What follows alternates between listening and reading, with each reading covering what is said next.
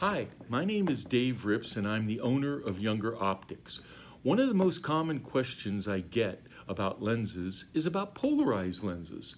How is this polarized lens made polarized?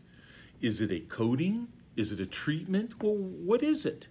Well, in a lot of ways, it's made like a lot of other hard resin or resin-based lenses in that it's made in a gasket mold assembly where you have a front mold, a back mold, and a gasket that goes around it.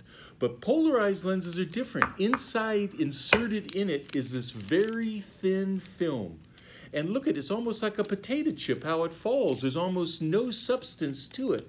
And you have to put this film perfectly located in this gasket assembly and have it hold up for maybe 1, even 2 days worth of a casting period.